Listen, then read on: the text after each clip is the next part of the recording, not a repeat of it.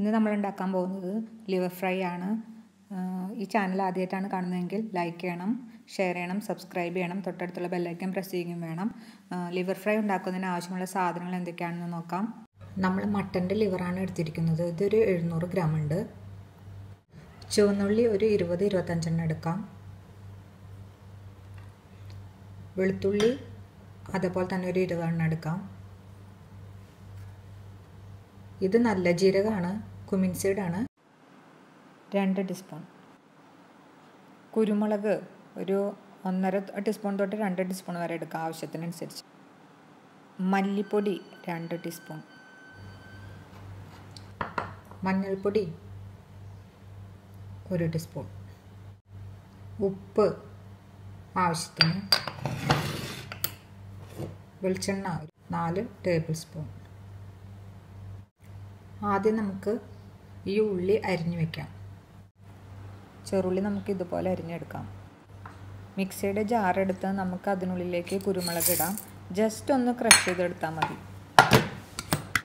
മിക്സിയുടെ ജാർ തുറന്നതിന് ശേഷം നമുക്ക് ജീരകം ഇട്ട് കൊടുക്കാം, കുമിൻ സീഡ് ഇട്ട് കൊടുക്കാം, മല്ലിപ്പൊടി ഇട്ട് കൊടുക്കാം, മഞ്ഞൾപ്പൊടി. എന്നിട്ട് അടച്ചു വെച്ചിട്ട് നന്നായി അരച്ചെടുക്കാം നമുക്ക്.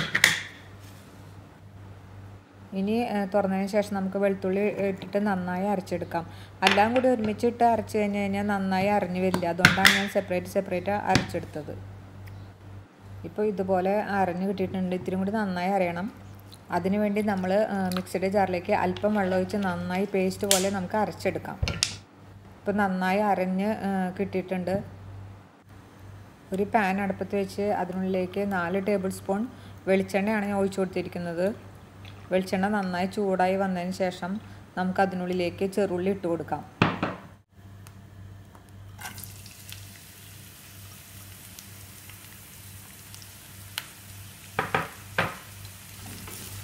ചെറുള്ളി നന്നായി ഇളക്കി നമുക്ക് യോജിപ്പിക്കാം. ഉള്ളിലേക്ക് ആവശ്യമുള്ള ഉപ്പ് ഇട്ട് കൊടുക്കാം. ഉള്ളി ബ്രൗൺ നിറമൊന്നും ആവണ്ട, ഉള്ളി ജസ്റ്റ് ഒന്ന് ട്രാൻസ്പെറൻ്റ് ആയാൽ മതി.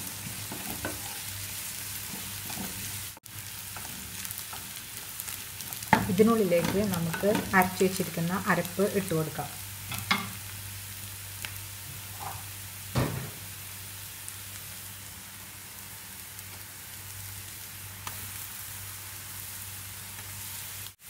ജസ്റ്റ് ഒന്ന് ഇളക്കി കൊടുക്കാം.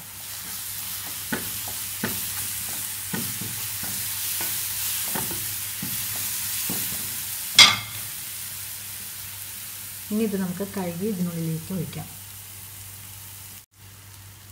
1/2 ഗ്ലാസ് വെള്ളത്തിലാണ് നമ്മളിത് കഴുകി എടുത്തിരിക്കുന്നത്. വെള്ളത്തിലേക്ക് ഒഴിച്ച് കൊടുക്കാം. നമുക്ക് ഇളക്കി കൊടുക്കാം.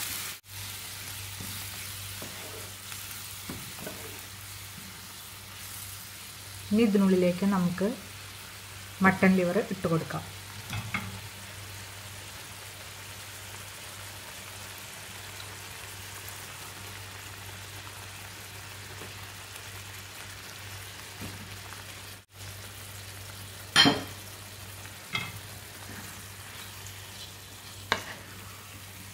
നന്നായി ഇളക്കി യോജിപ്പിക്കാം.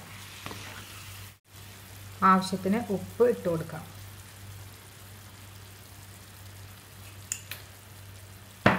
നന്നായി ഇളക്കി യോജിപ്പിക്കാം.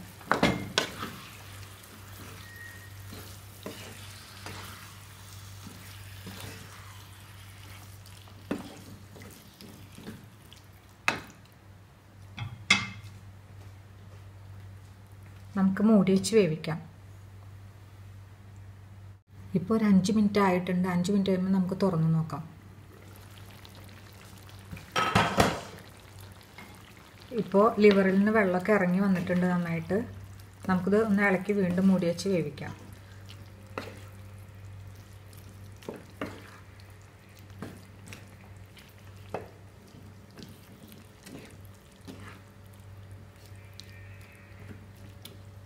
ഒരു 10 മിനിറ്റും കൂടി മൂടി വെച്ച് വേവിക്കാം. 10 മിനിറ്റ് കഴിയുമ്പോൾ ഇളക്കി കൊടുത്തിട്ട് വീണ്ടും മൂടി വെച്ച് വേവിക്കാം. ഇപ്പോൾ ഇത് മൊത്തം 25 മിനിറ്റ് വെന്തിട്ടുണ്ട്. നമുക്കിതൊന്ന് തുറന്ന് നോക്കാം.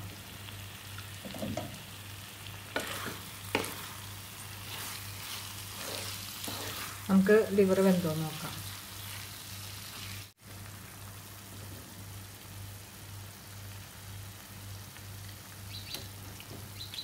ഇപ്പോൾ ലിവർ നന്നായി വെന്തിട്ടുണ്ട്. ഇനി നമുക്കിത് ഡ്രൈ ആക്കി എടുക്കാം.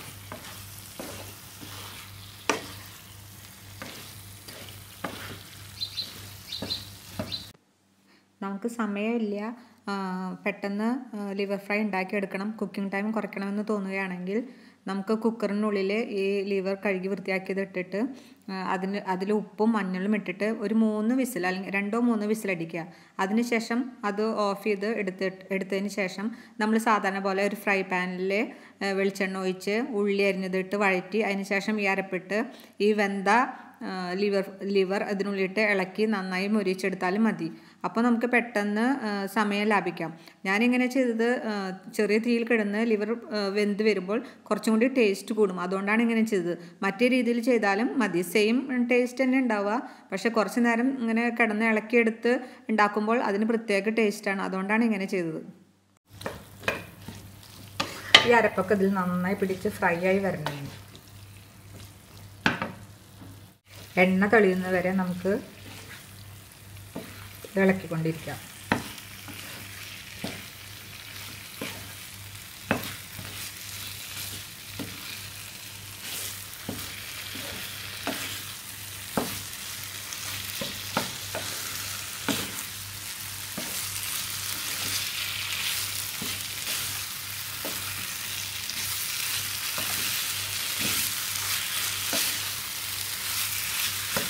ഇപ്പോൾ എണ്ണയൊക്കെ തെളിഞ്ഞ് നന്നായി വന്നിട്ടുണ്ട്. വേപ്പിലിട്ട് കൊടുക്കണം, നന്നായി ഇളക്കി കൊടുക്കാം. അല്പം കുരുമുളക് പൊടിയും കൂടി ഇട്ട് കൊടുക്കുന്നുണ്ട്. നന്നായി ഇളക്കി കൊടുത്തതിന് ശേഷം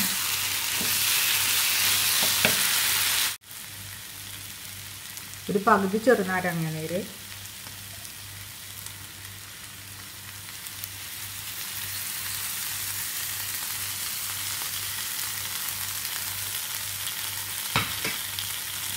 നമുക്ക് ഇളക്കി കൊടുക്കാതിന് ശേഷം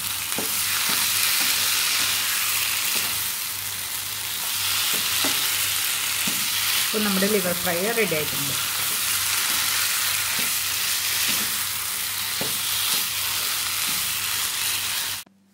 ഇത് നമുക്കൊരു സെർവിങ് പ്ലേറ്റിലേക്ക് മാറ്റാം.